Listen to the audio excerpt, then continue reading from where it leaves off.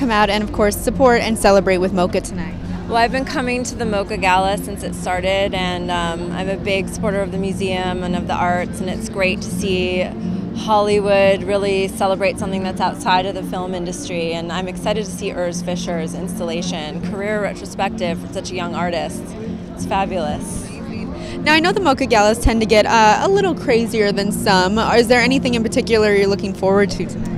I heard a rumor that the Go-Go's are performing, so I'm excited about that, and I love No Age and Mark Mothersbaugh, who are both performing as well, and Rob Pruitt, who's the artist that's the creative director of the gala. It's always a good time. It's a little less stuffy. It's not like chicken and cream sauce kind of gala. Right.